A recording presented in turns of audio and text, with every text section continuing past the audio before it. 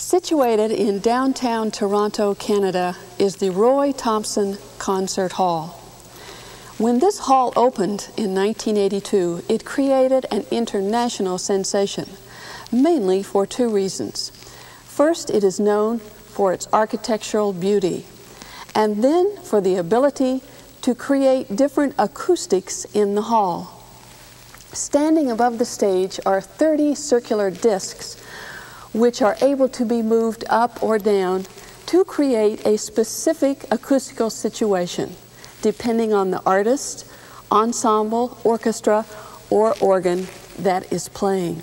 The visual center of the hall is the Gabriel Kney pipe organ.